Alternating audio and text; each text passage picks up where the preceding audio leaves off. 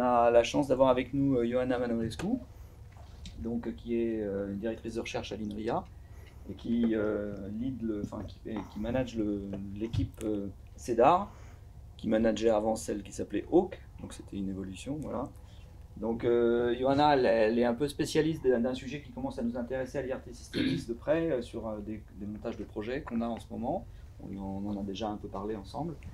Donc c'est des sujets de données semi-structurées, voire hétérogènes ou complexes en tout cas, et avec en particulier les outils du web sémantique.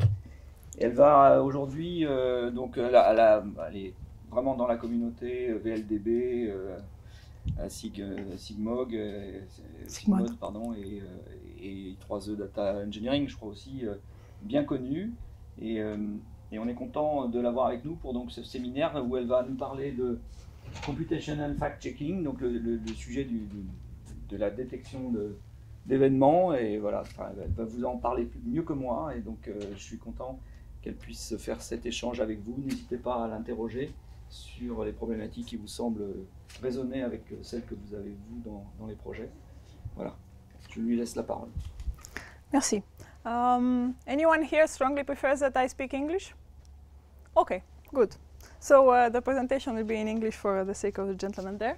I'm going to give you what I call a content management perspective on journalistic fact-checking. So if you want it in 3 or 4 words, it's data management for journalists.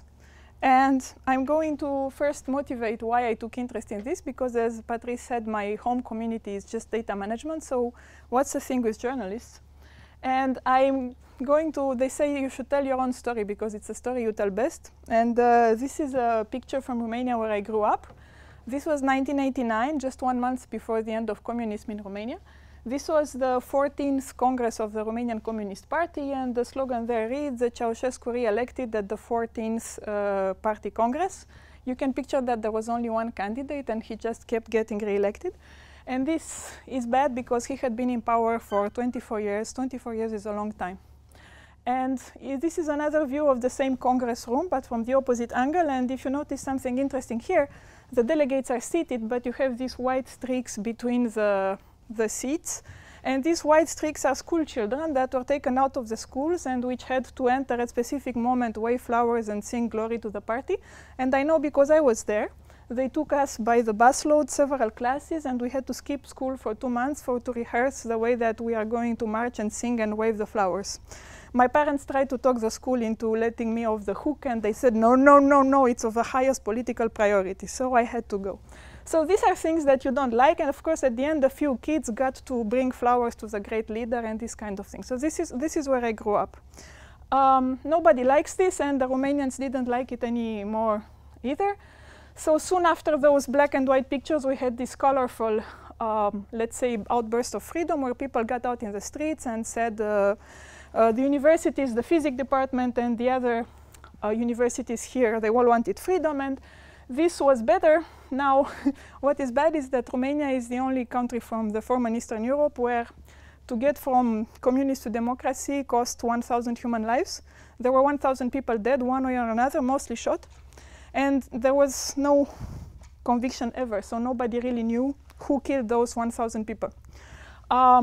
So we got freedom, but it cost some human lives. So all of this to say that my generation and some generations before grew with the idea that a democratic society should absolutely have free press.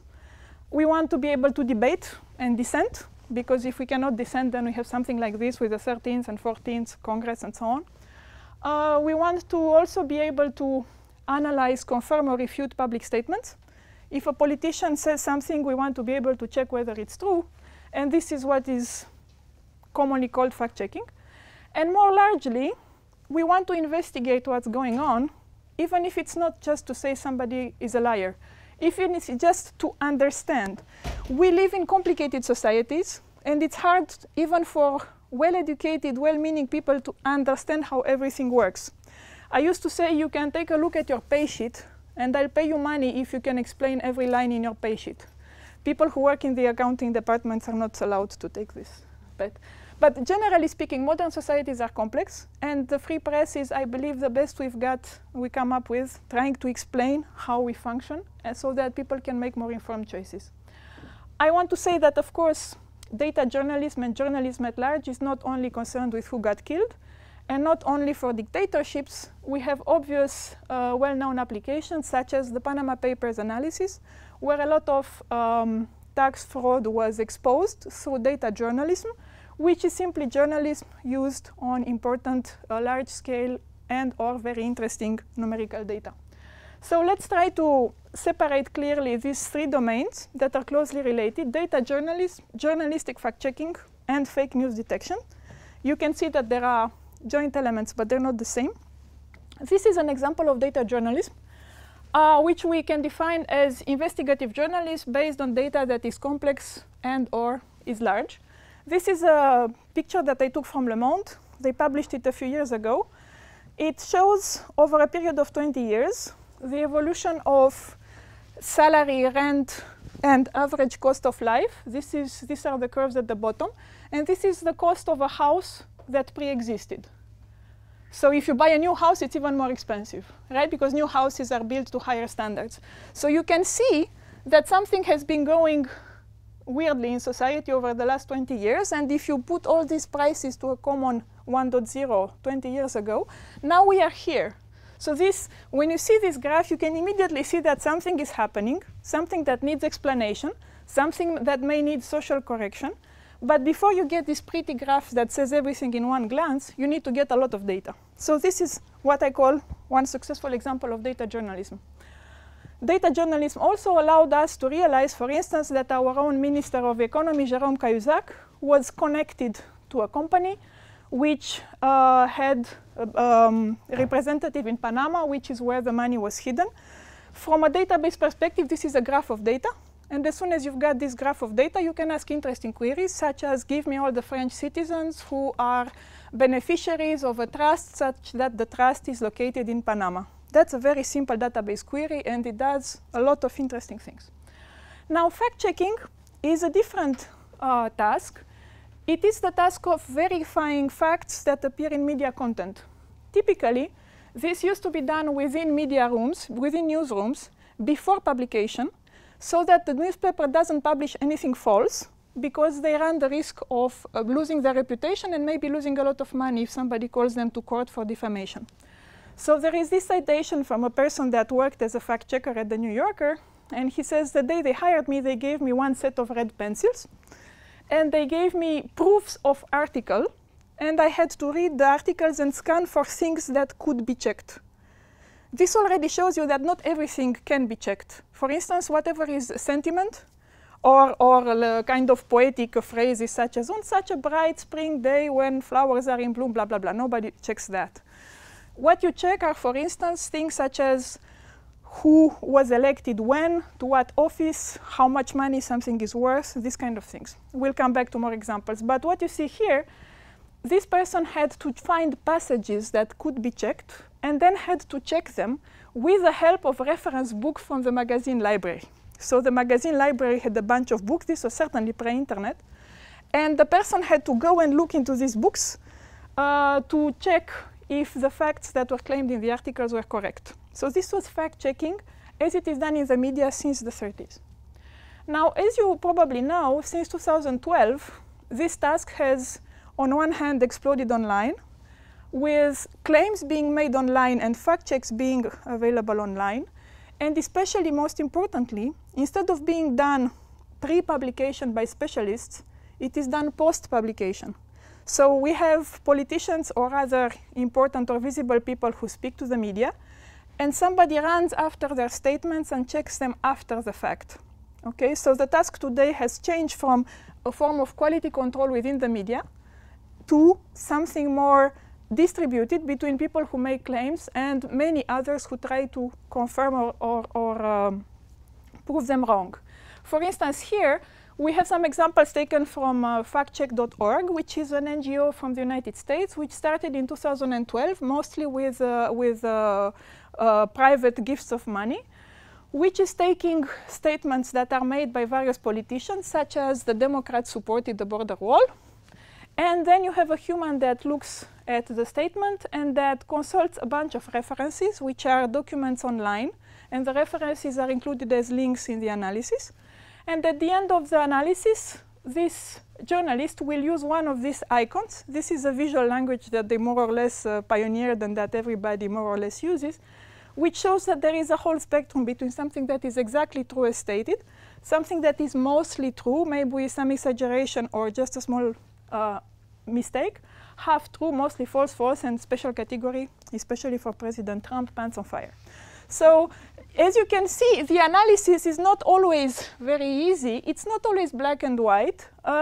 This guy who says, we don't understand why so Democrats are so wholeheartedly against the wall. They voted for it in 2006. He just got a misleading, because the Democrats did vote for something that was more or less a wall. Okay? So it's not totally fake. It's an exaggeration. It shows that the complexity, it shows the complexity of the task. And one reason the task is complex is that you start with natural language.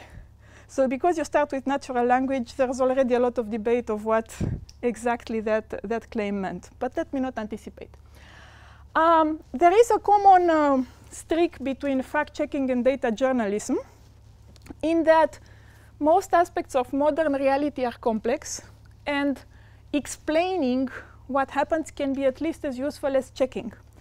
In particular, if somebody is making claims about the future, by definition, those claims cannot be checked against the reality, because we cannot make the future happen, not now at least. But what we can do is work with the data and make projections. So for instance, these are some projections published by The Economist that are trying to figure out what happens what is the impact of the Brexit on the GDP of the UK, percentage points, and what is the cost per household. So this again is data journalism. It's not really fact-checking because it's based on projections, but these projections don't come from thin air. They are based on past statistics and on the current situation, on some current trends. So there is some data out of which the journalists extrapolate. So as I said, there are several aspects of reality that are very complex, such as the impact of something on the GDP. We all know there are so many factors that play. So the question is, does the public really need to understand? And a nice quote that I found recently was, going populism is telling people that there are simple solutions to complex problems. Therefore, I think as a society, we need to do at least our best to understand. And people need to help us understand, because otherwise we are voting and we don't understand what we're voting about. You have certainly seen news such as this one. The news is not necessarily good. I believe, and several people believe, that more education to the issues and to what's going on is a serious help to save what we have as a democratic system that, in particular, some people die to have. And my best guess for that is the free press. And if we don't like them very much, what I can say is, what's the alternative? So I'm still going with the press. Good. Now, let me just check one last item, the difference between fact-checking and fake news detection. Fact-checking is based on some background information source. Remember the books from the reference library, okay? If you don't have a background information source that you check in, there is no check possible, because if it's just my opinion versus your opinion, we cannot check. That's not check. It's just disagreement. So we need a truth commonly agreed upon, at least a truth that the fact-checker believes. Fake news detection, on the other hand, it may not even use a source. So how can you detect fake news without a source? By other aspects. Think of fake news detection as a classifier problem. We have two categories, fake and not fake.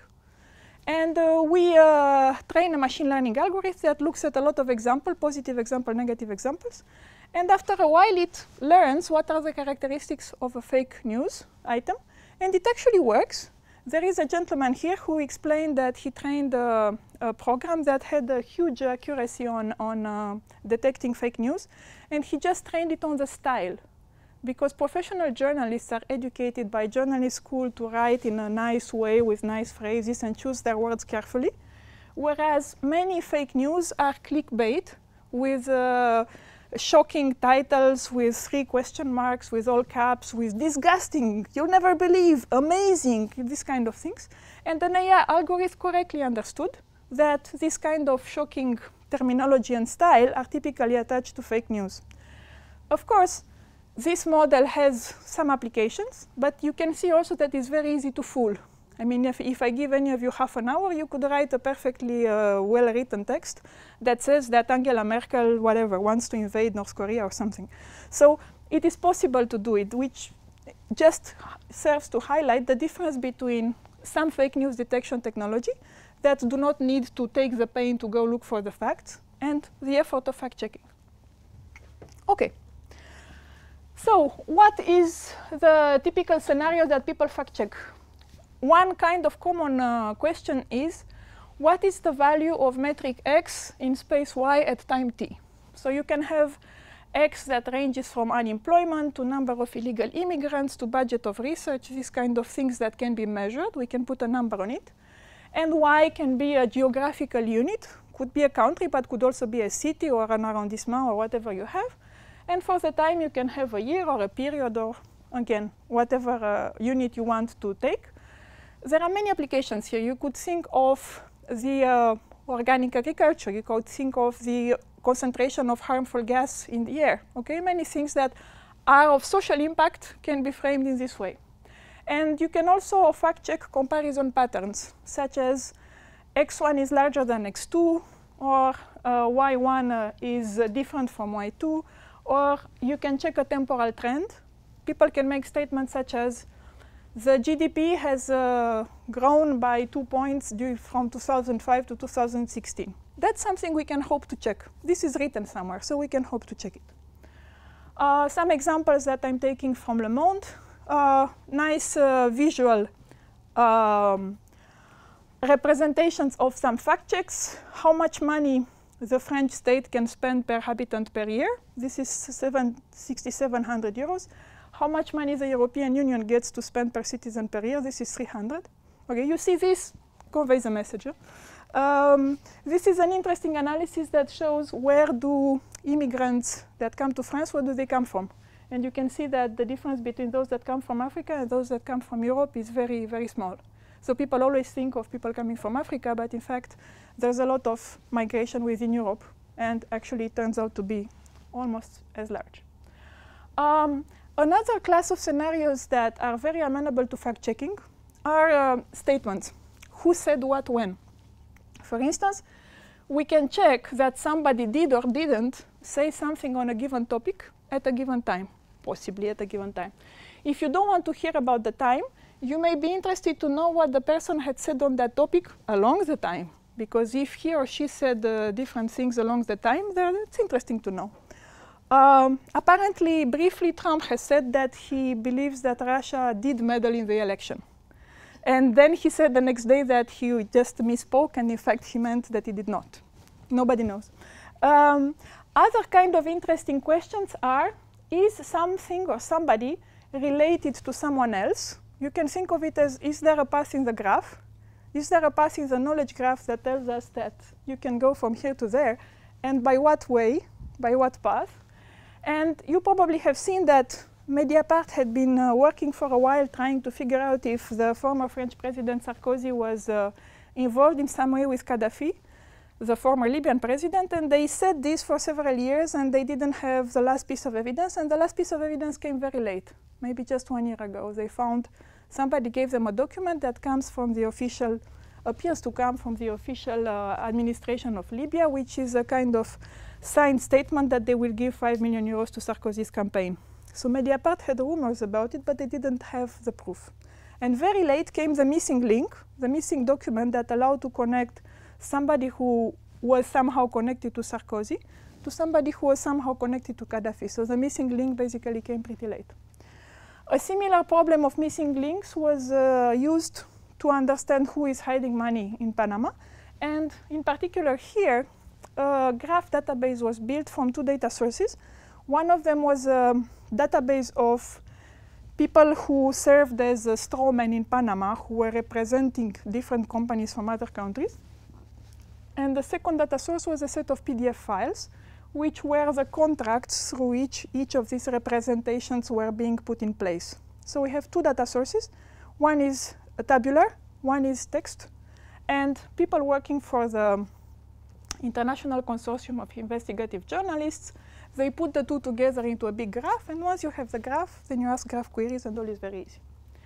Okay, So these are the kind of scenarios that we are interested in, and let's look at them from a content management perspective. And what I have been doing with a set of colleagues that will be mentioned through the last years can be basically decomposed in 3 axes. The first one is of modeling and understanding. We want to look at fact-checking and model it as a data or content management problem. Then we want to understand which of the tools and techniques that are available today can be used as they are or could immediately be put to task in a special journalistic context. And wherever we need new tools, we should devise new models, tools, and techniques in order to help people perform their data journalism and fact-checking tasks. So I have done this work over the last 4 years, maybe a bit more. We started with some support from Google together with Xavier Tanier, who was a maître de conférence in LIMSI, and now is a professor in Paris. Over the last 4 years especially, I have been coordinating an INR project with several colleagues from the universities, and also with the fact-checking team of Le Monde. These guys are called Les Décodeurs, whose graphs I borrowed so far. And also I have been supported by an INRIA associated team that allowed me to collaborate with a former PhD of mine, Julien Leblay, who is a researcher in Japan, as well as some colleagues from University of Lisbon that just hopped in even though they were not sponsored because they were interested.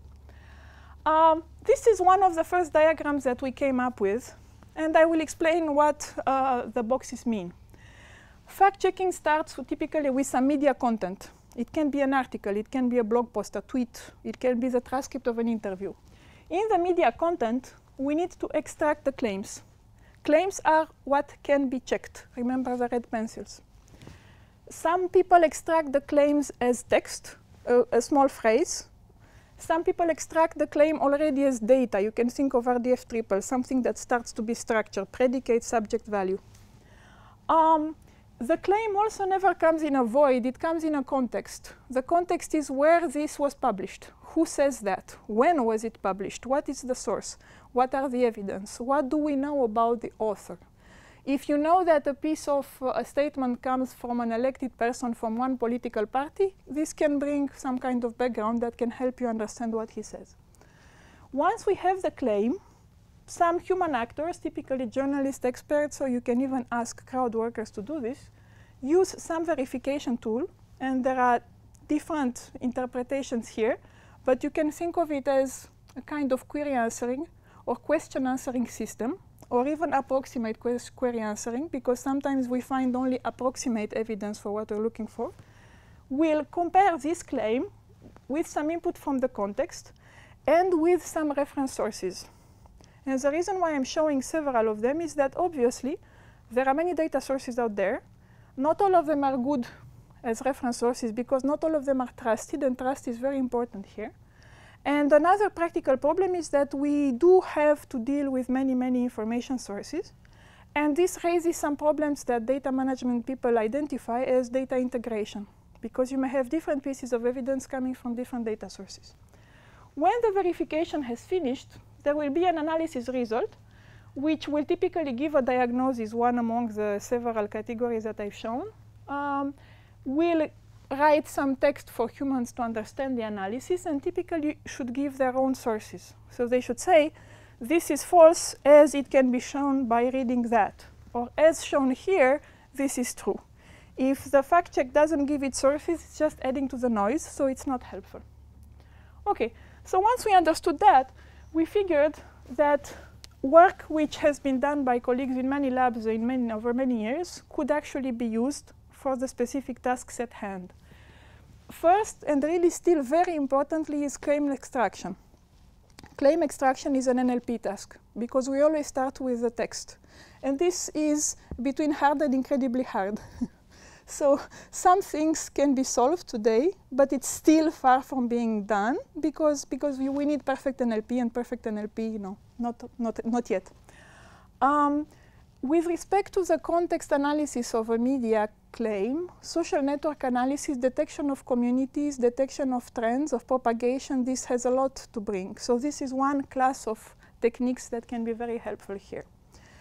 A big area of work for data management people is to try to construct the sources, refine them if they're needed, as I will show, there are some sources which are incredibly high quality from the perspective of their trustworthiness, but from a technical perspective, they're crap. I'll get to that. Another interesting problem is automatic source selection. If we find a claim about unemployment, maybe INSEE has the appropriate reference data.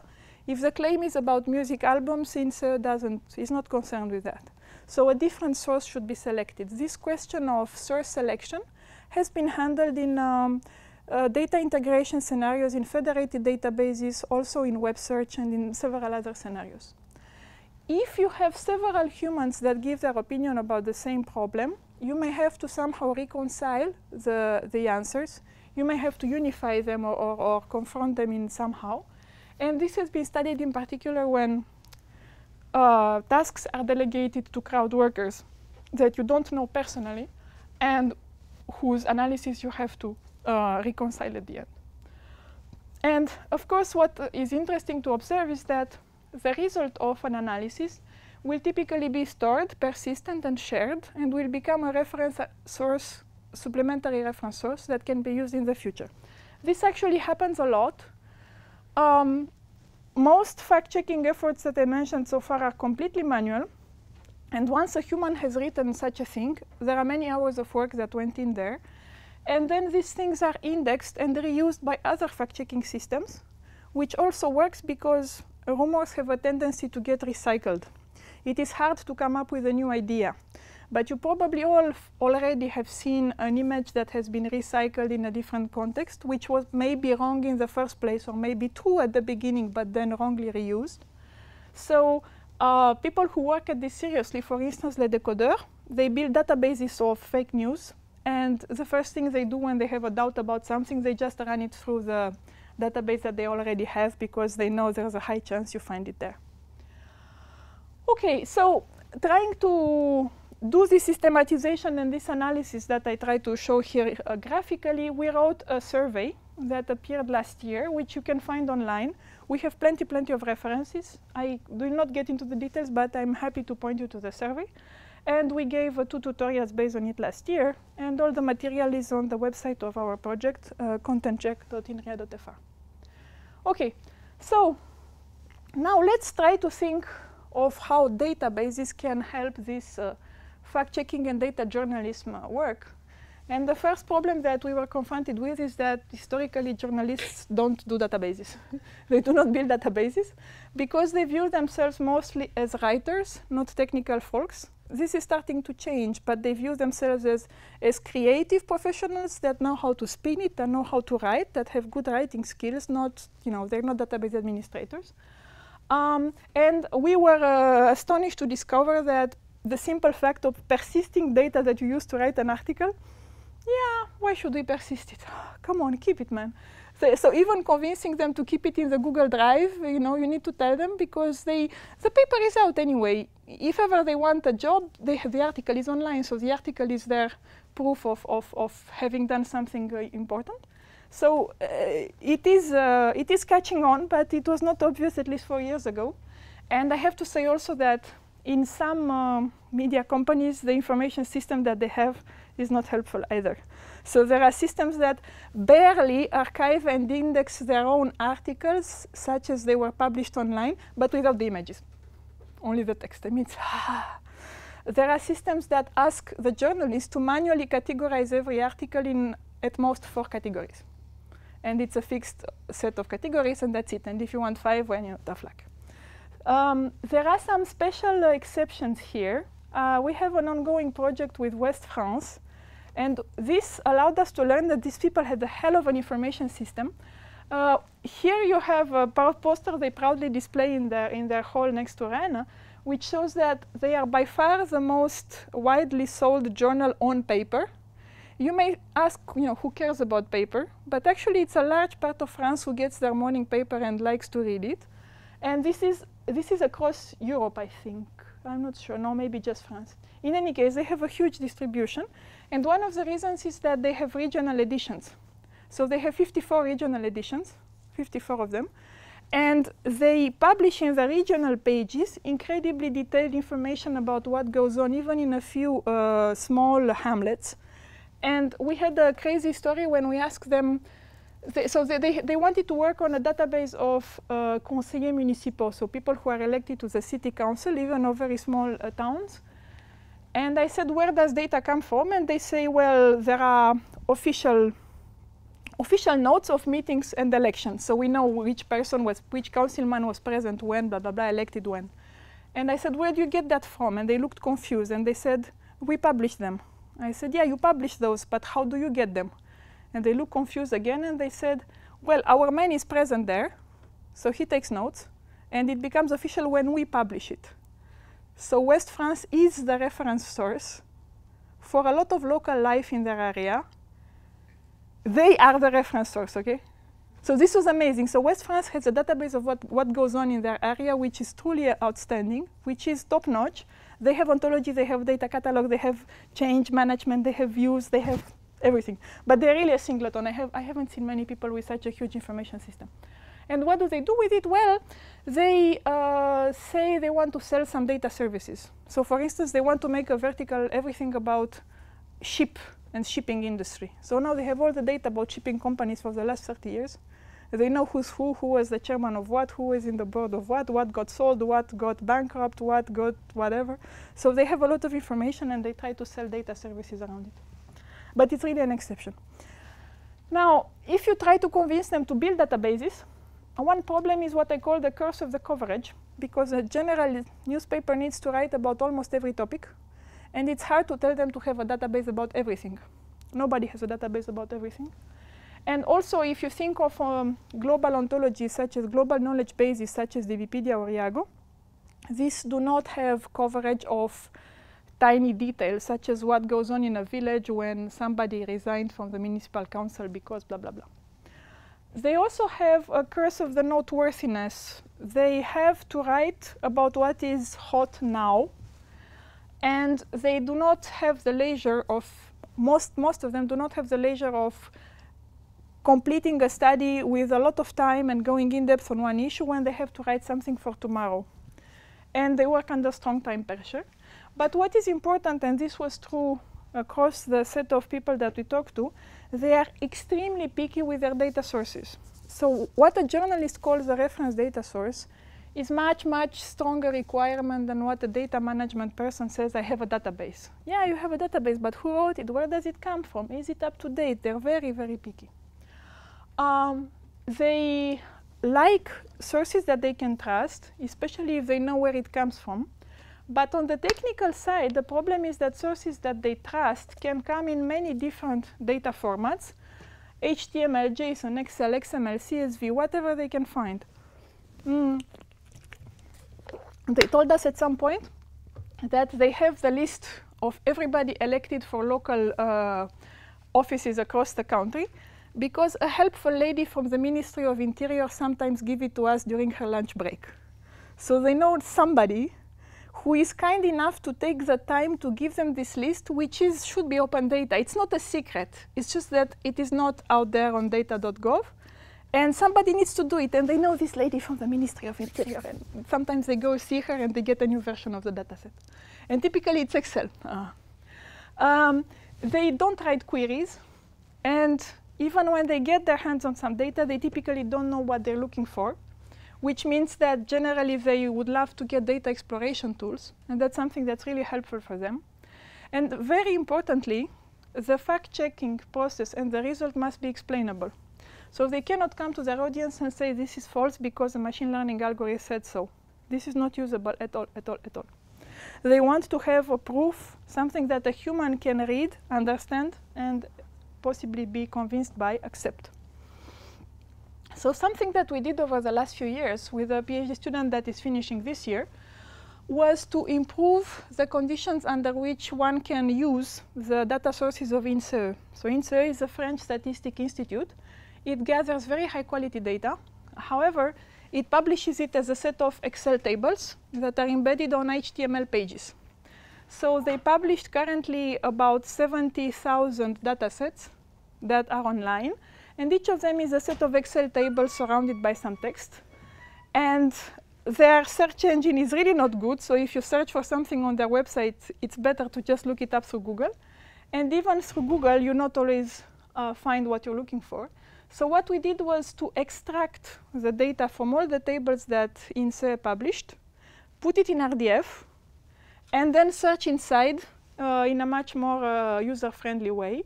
In particular, if people would search for some keywords such as enterprise creation 2015, we may come up with this, with the data from this spreadsheet. We found, so we found enterprise and creation in the label of the dataset. We also find creation and France here, and because we understood that this was a table, we will actually look into the structure that came from the table and try to return directly the number to the user, while also showing the link to the original spreadsheet online as it is on the website of INSEE, so that people can manually check and put the source if they want to publish an article about a fact check that carries over this kind of thing. So this work is trying to help fact check statements of the form metric X in territory Y in period Z was such and such. And more recently, just accepted last week, we have a short paper where we automate the task of extracting statistical claims from text. So this is a machine learning effort that goes over the text and tries to understand where the text is trying to assign a value to a metric in a space, possibly at a time. And these three pieces put together, they provide a pipeline that attempts to extract the claims from the text, check them against the INSEE data, and show the result to a human user that can choose to write an article about it or not write an article about it. Something else that we've been doing last year and that I keep working on is to try to improve access to data sources that are heterogeneous that could be used for fact-checking. So in this situation, we consider the case where there are several data sources that we trust. One of them is giving, for instance, the list of the elected people at the French National Assembly. And this you can get in JSON format on a site that is called nosdéputés.fr. Everybody can get it. It's open data. This is a Journal Officiel which publishes the list of students admitted every year at École Polytechnique. This is text. It is very trusted. It is the Journal Officiel. And it publishes the name and given name of every student admitted every year. And you can assume that you have a database of companies where you know the president of every company. And then somebody wants to ask if there is any connection between the political party En Marche and the company that is called Areva. And what our prototype does, it interconnects these heterogeneous data sources by noticing that in the député document, Anne Martin is said to be elected for the party En Marche, and she was admitted at Polytechnique at the same year as Philippe Varin, and Philippe Varin is the president of Areva. So what the tool does is a kind of poor man's linked data, and why I say poor man is that we do not assume and we do not hope that we have primary keys that allow us to link things with certainty. We assume that we are getting a bunch of data sources and that we are trying to find matches based on common entities that co-occur. Here we found Anne Martin, so we are confident 1.0 that is the same person. Of course, this may have some errors. It may not be the same Anne Martin. And here we found an approximate match between Philippe Varin and P. Varin. And we still accept it because we consider that the similarity is high enough. This was a small prototype that we developed last year. And of course, we want to continue working on it because there are many obvious ways to improve it. For instance, one thing we want to do is to give the possibility to anchor such kind of loose connection finding to a database, a graph of trusted knowledge if you have one.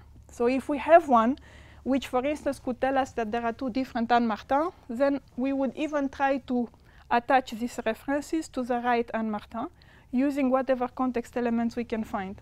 Another question that we discovered is that in this example, of course, there is only one connection, but in reality there can be zillions of connections between two or more entities. And an important problem is how to rank them, which are important. If you find that two French politicians, what do they have in common overwhelmingly? If I'm asking you what Mélenchon has in common with Sarkozy, they must have something in common, right? If you ask Wikipedia, they have in common of being French. Yes. Oh. And they are male, both of them. So this is true, but it's not interesting. So an important problem is to rank results. You find connections. In this case, these are connections between two entities, but some connections are true but worthless, that they don't deserve attention. What is noteworthy? And there are several metrics for the noteworthiness or interestingness of a connection. In fact, this generalized because we allow the system to handle connections between an arbitrary number of entities, so you can name 3 or 4 or as many you want keywords. So this becomes a problem of ranking Steiner trees. You're looking for Steiner trees in the graph, and there are many metrics that we are still exploring and playing with.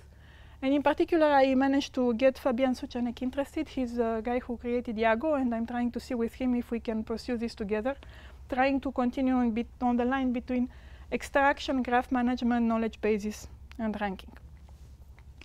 Another work that we're doing, we're starting to get some results on modeling who said what when. So we have a small workshop paper coming up maybe 1 or 2 weeks from now. The general model first accounts for facts. So we call fact something that holds according to a database. How do we know it's true? Don't ask me that, I don't know. It's just we allow you to declare a set of things as true, for real, according to the database. But then we allow the database to also record the statement of X about F.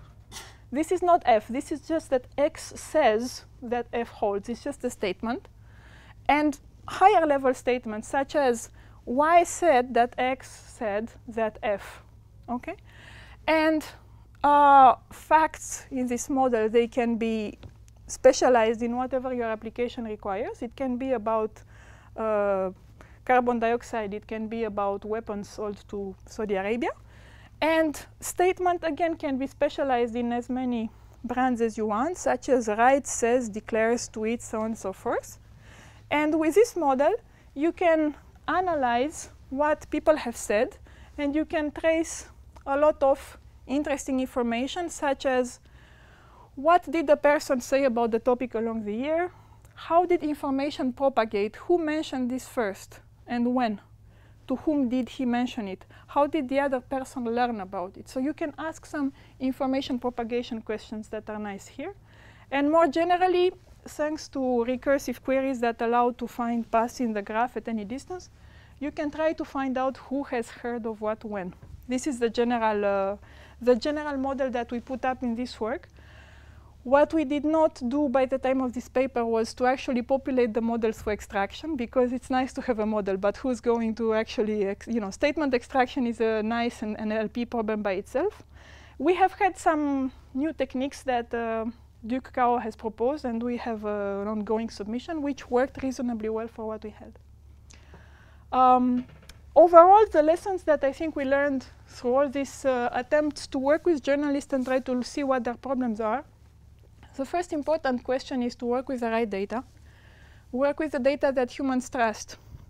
There are many mechanisms for certifying data, perhaps. That would be good. We trust that when websites are secure, we put our web credit card if we trust it. In the database communities, there have also been efforts to build knowledge bases by harvesting facts from the web. And you get into things such as we found somebody's birthday, we found 3 different dates. Most sources agree it is on that date, so we are going to believe that date. And that's not what journalists work with. So journalists cannot rely on the result of a majority vote. They cannot use that as a source. They are taught that that is not acceptable. So in fact, what they trust is data that comes from the right actors, the right organizations, the right people. But they have to work with the data as it is, even if it's heterogeneous, because they never get the time to do extract, transform, load, and take care of the data and design a warehouse and the schema and all these fancy things. And they are always on the run because they don't have enough time. And generally, the operations that we found they are most often doing is to extract, structure, and connect, extract, structure, and connect. They're trying to put it all together from originally a set of heterogeneous sources. And as they are still not techies, even though some of them start to get pretty good with tools, they would like to be able to use keyword queries, simple query paradigms, data exploration, And if somebody can, of course, if somebody can make them a web interface where they can put a few keywords and understand what will happen and just use it, they'll be happy. This is why they were not extremely happy with us, because we looked at their questions and said, okay, let's put this up as a research problem and try to think about it. And they said, can we have it next week? I said, no, you probably cannot have it next week. No, it will take longer. But we follow each other's ideas, and we have shown them some of the tools. Probably they can try them again in a few weeks when we have another meeting. They're just running like crazy after the next thing all the time. Okay, so for some perspectives of this work, if the system will work with me, there's a lot of computer science research that is applicable to fact-checking, and it comes from several areas. I certainly feel strongest about databases, but clearly we also need knowledge and reasoning. We need information retrieval. We need natural language processing. And this is the important point that hit us mostly, is that in the most general statement of the fact-checking problem, if you try to automate it, you need to start with having perfect understanding of the text, and this doesn't exist. So you need to give up on this and try to work on sub-problems that are doable. What is important is that we believe in the end, it's not a result from the machine that should be up there, but something written by humans, because journalists are people who are trained to write so that you want to read them, and they choose the topic, the angle, the style. And I like to say that fact-checking is a story wrapped around a query. So at the core, there is a query or some approximate search there, and then there's a whole story about it. Why should I care about it? Why is it important? What did the other people say? And so on. What I'm hoping for is to try to build perfect data machines. So we try to build the tools that can help them extract information from their trusted sources. You tell me what the source is, and we'll work with it, and then give them to people who know how to write. I have looked for technical content that would come closest to what we believe they need. And I found a work from 2005 by Franklin, Halevi, and Meyer. They called it data spaces. And the data space was this idea that you have a system that can eat data of any nature, relations, semi-structured, graph, unstructured, text, knowledge base, whatever. Just throw it in. And the system would store and index it, and would support search across the data through all these kind of different data sources. The follow-up work that they brought, it's not 2017, sorry, it's 2007. So the follow-up work that they did on this was keyword search, in a sense that you ask a few keywords, and the query will be matched against every data source individually, and you will get all the results. The difference with what we did in Connection Lens is to build answers across data sources. And this is still something that is not done in the previous works.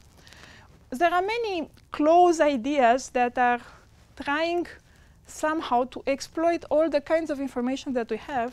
And we had a paper with a PhD student in the lab next door in 2016, where we tried to put together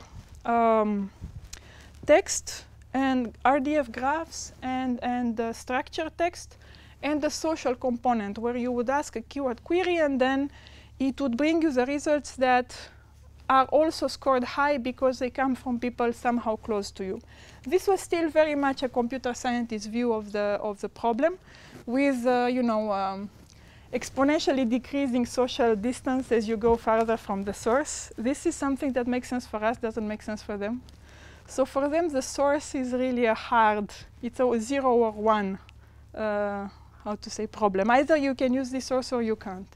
And trust is not very much transitive. If I don't trust it, I will not publish something that's based on that data. Okay. What should the journalist data space support? It should support a lot of things, so there's a lot to hope for. It should have good support for time. First, the data acquisition time, and also the time of the events described in the data. Fortunately, I have seen a few tools, NLP tools, that are very good at time extraction. Idle time, if you work in NLP, you probably heard of it. This is a pretty good tool. So this problem, specific domain problem, which is let me extract mentions of time moments, this appears to be pretty well solved by a tool that's helpfully online. We need to have very good data provenance. We need to have author metadata. We should allow users to annotate the data and the fact checks and the sources.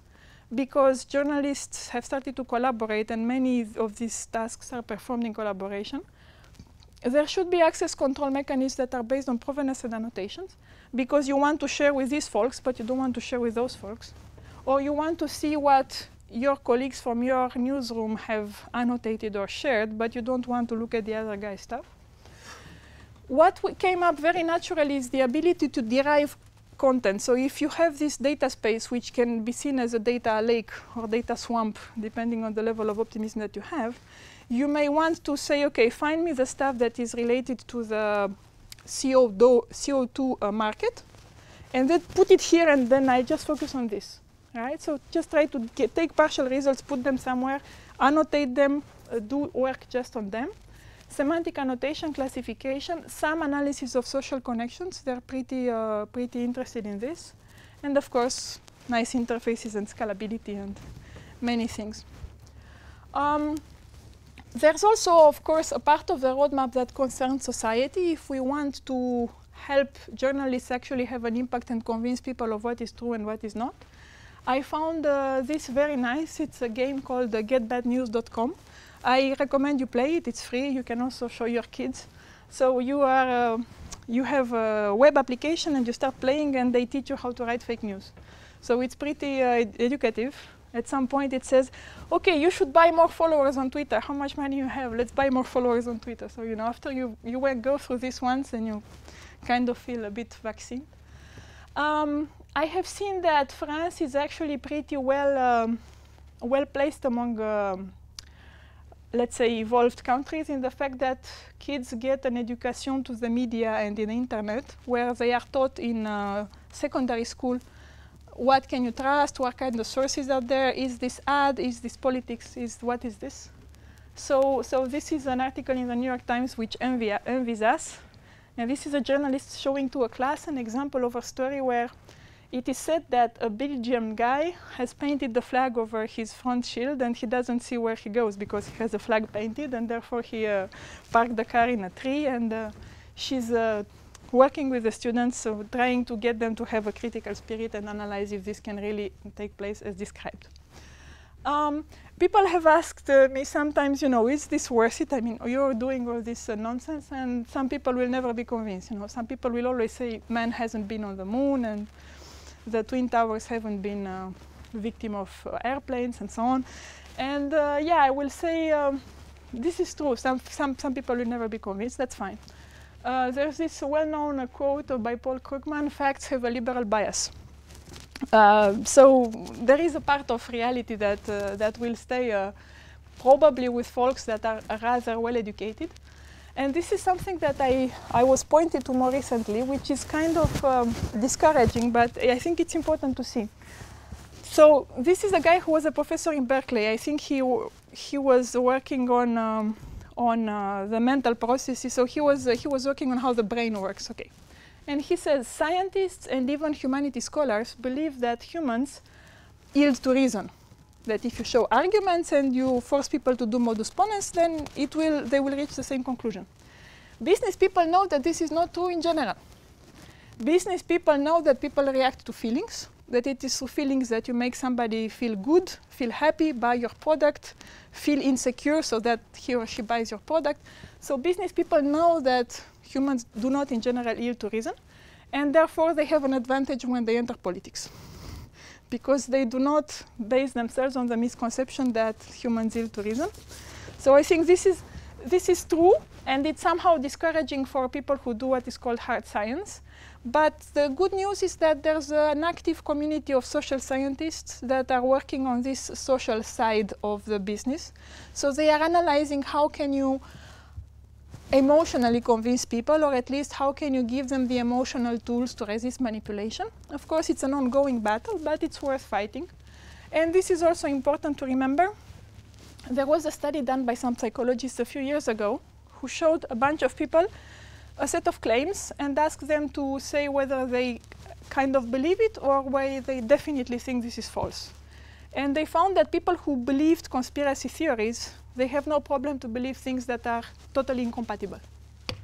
So they asked people if they believe that Lady Diana of Wales died in a car accident, was killed by secret services, or maybe she's alive and hiding somewhere so that she can live her love affair quietly with her boyfriend. And people who believe that the secret services killed her also believe that she's alive and hidden. It's the same people. So this is important for us as a sanity check to understand that in the technological community we may have a liberal bias and a logical bias, and everybody doesn't have it. And a psychologist, when shown this, for them it makes perfect sense, because people who believe one conspiracy theory do not believe it on the merit. They believe it because they tend to think that what the media says is false. So whatever the media doesn't say may be true. So this doesn't come from facts, it comes from feelings. It comes from the impression that they are anyway being lied to in the mainstream media. So their endorsement of conspiracy theories, even totally contradicting, makes sense for them. Okay? Okay, so that's as much as I had to say, and thank you.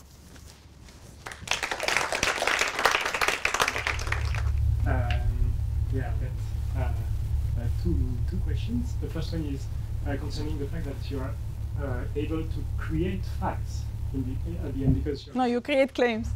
Yeah, claims, because you're able, for instance, to link people related to each other, yes. and you want to mark the northworthiness of it. Yes. So it means at the end you can have relevant fact to show to the world automatically. Yes. Is it I don't want to show them automatically because I always believe that these are data machines and journalists should decide if they want to make something out of it or not. Yes, yes. But I think we should give them better tools, because too much of this effort is currently manual, including parts that today's technology can automate. So I'm just trying to help the discussion on both sides of the community, bridge the gap, point them to tools, and build systems whenever there's something new to be built. My second question is more global, like linking to the end of the talk. Yes. Concerning the truth yes. And the global impression that the problem is relative to the truth, like what is true or false, and the idea is that people have a relative relation with truth and false, and so my question is it a good answer to answer by this is true and this is false, instead of insisting on the fact that are related, and how you say that, okay, this is not true, but this is true according to this source, and, yes. and just to show the link more than show that this is true. Absolutely. Absolutely. All the journalists that I've talked to that do fact-checking, in particular the decoder who really insist on it, they want to give the discourse. They don't want to give 1, 0, or 1. They absolutely don't want to give 0 and 1. They explicitly, so they volunteered to me that if somebody claims that whatever unemployment is 2.8 and it's 2.6, that's okay. That's not newsworthy. 2.6 is fine. Okay. What is much more important, for instance, is for them is to debunk the difference between correlation and causality, or to when something is blatantly false. There are some pretty subtle examples. Several years ago, Claude Guérin was the Minister of Interior, and he said that something like half of the kids that fail in French schools are immigrants' children. So this was very interesting, and the Ministry of Education, after a while, started to say where he gets his numbers from, because we don't have the statistics. Who's counting immigrant children in France anyway? Since when are immigrant children counted? You know, I feel affected. I'm an immigrant. Did they count my child? What's going on here? And after a while, it came up that this was a misinterpretation and exaggeration of the PISA study, which is the only formal, global assessment of school capacity. And there they mistook the fact that one parent is born abroad or something like that for being an immigrant child. Okay, so journalists totally agree that it is not a matter of 0 and 1. And I also try to convey it, and we should not give 0 and 1 to people. We all agree on this, and the journalists are the first ones to agree. We should give them something more complex.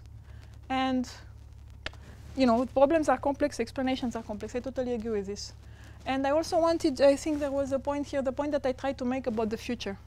I think Roosevelt, or I don't know whom, said, prediction is hard, especially when it's about the future. Something like that. So the point is, there are a lot of things that are complex and need explaining. I totally agree with you that it's not a matter of 0 or 1. However, we should, I believe, insist on the idea that there is a truth on some aspects, at least on some aspects.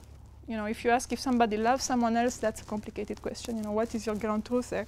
But if you're counting immigrants, dead people, or concentration of carbon dioxide in the air, that's something that can be agreed upon. And we shouldn't give up just because some people are illogical. If you remember in 1984 of Orwell, at some point they say, we should make them accept that 2 and 2 gives 4 and everything else will follow. So, you know, as long as 2 and 2 give 4, we should stick to 2 and 2 give 4 and, you know, repeat it even if it's boring, even if some people don't, you know. We should find new ways to convince them that 2 and 2 give 4 and the rest will follow. Yes? Just a small, is it possible to add next to the scale of how true it is, another one which is how much a fact it is, like a checkable fact. I see. You know, like two scales. Yes, absolutely, absolutely, yes, yes. And sometimes what we have seen also is I talked to a guy from the Wall Street Journal, and he told me that ever since the American media started to fact-check politicians very heavily, their communication spin doctors taught them how to speak ambiguously so that they could not be as easily caught to precise statements that you can check. We also got one company who wrote to us and said, we are a public communication enterprise. We work with opinion leaders. We would like to talk to you. I didn't answer. I just got one such email.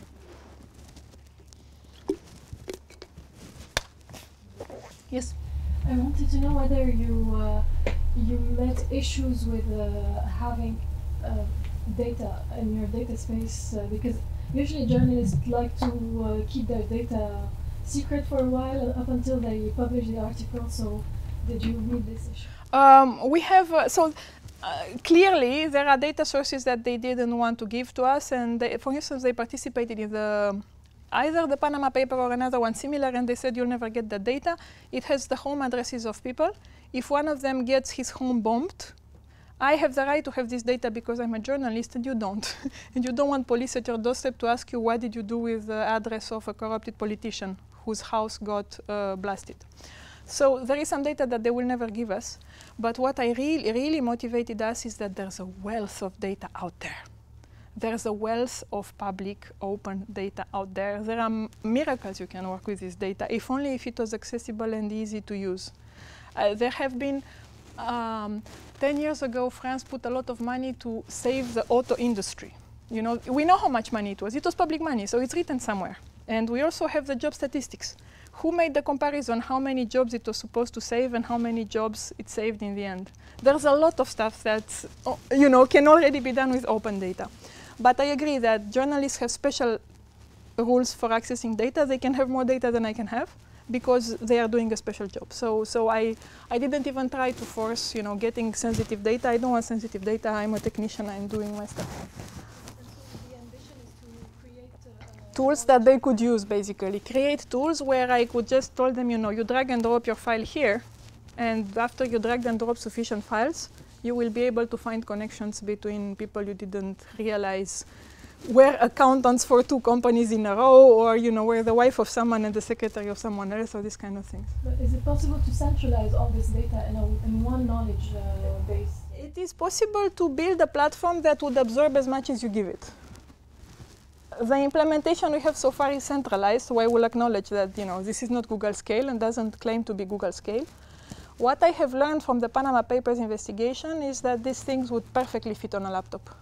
It's not a problem, right? You just need to join PDF with tables. So PDF, extraction, nodes, graph, join tables. That's what's happening, basically. So connection length was very much inspired by that, because precious data sometimes is huge and sometimes it's not that huge, but it's still very precious data. It is one of the things we hope to do with Fabian, to move it on a parallel implementation so that we have more scalability.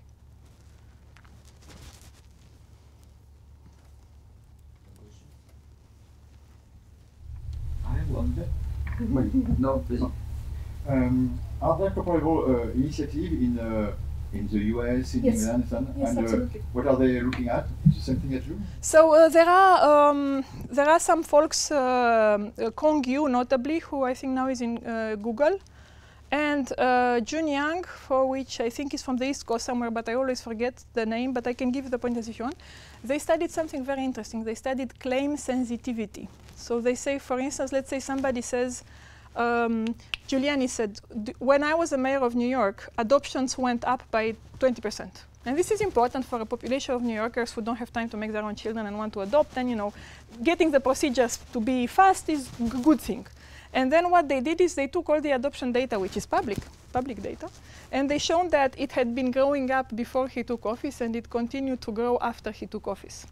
So the claim, as stated, was strictly true.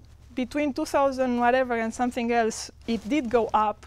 But if you move the claim a little bit down and a little bit up, it's still true. So this is true but uninteresting, okay? So this is what other people who background is in data mining, they said, okay, this is the claim quantified, and is it sensitive to changing in parameters? Okay. Other folks from UT Arlington, they built a system that is called ClaimBuster. And ClaimBuster does claim extraction from text, and then automatically matches it against 4 different data sources. One of them is Ask Google, the other one is, I think, an ontology, and one of them is the system known as Wolfram Alpha. Wolfram Alpha is a general question answering system that covers both theorems and physics laws and kind of knowledge base, a little bit like the whatever, DBpedia, Wikipedia. And they do it fully automatically and return something with a score, which is good for computer scientists, but I think journalists are not buying this. And also because they look in different sources, you can get different results. So you can say, okay, these are just 4 results, but one of them is the web. So it's a kind of glorified front-end to Google. But anyway, what their pride is having a fully automated system because it does everything by itself.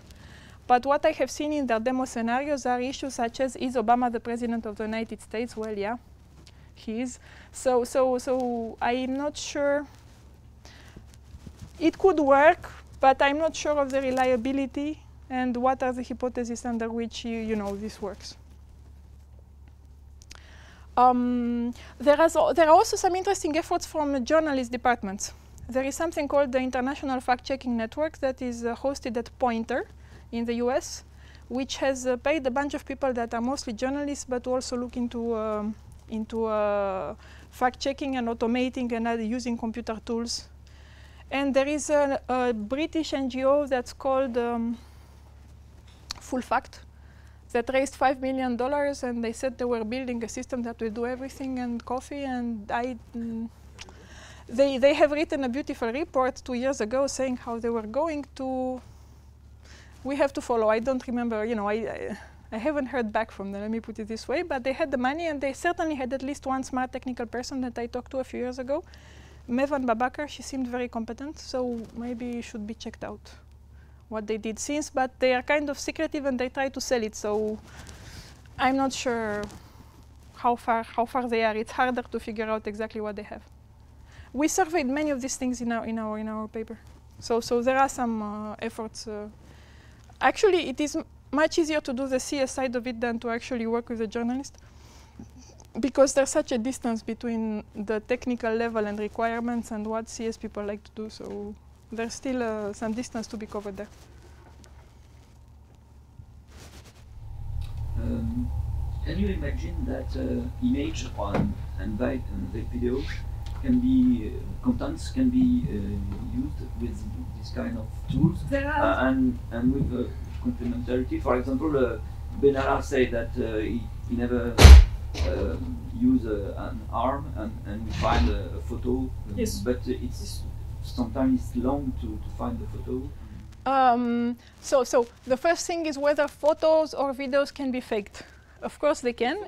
If you have, there is a, I will just tell you INVID, INVID. This is a EU project led, I think, by AFP, France Presse, who's specifically focused on detecting forgery in image and video. And there is also Vincent Claveau from IRISA, who works on this very successfully. and they can detect image alteration patterns. So basically they can, they find these sudden jumps in the color of the black, what kind of black this is. Looks like a copy paste, these kind of things. So this is one question. I haven't covered any of the video or image forgery here because they're totally different host of techniques. So you need to understand signal processing, do some machine learning that is related to video, and so this is not covered here. For sure, you can use both. The image of Benalla with the gun pointed at the head of the waitress, I think comparing that image with a stock image of a gun is easy. I think that's like, really easy. So I think current technology allows to compare image similarity and say that what he's holding there is not a water pistol. No. He said it was a water pistol, actually. Yeah, he did say that. So this, I think, can be solved today. Other than that, so what I have here mostly focus on non-image, non-video data. For sure, you can combine things. So for instance, if you're looking at a media article, you can grab the images that are inside, submit the images to spatial verification, and use it as a complementary indication of the truthfulness of the article. And the second question, the agency press, AFP, Reuters, etc., give us some dépêche. Is there a textual version? Is there an XML version of this? I believe so, yes. I believe there is, or you can ask. Because they have been partners in so many projects that there are annotated corpora. Okay. My colleague from Portugal, she knew about an annotated corpora of Le Monde text. I mean, if she got it from Portugal so that we train the model on it, then it's doable. Yeah.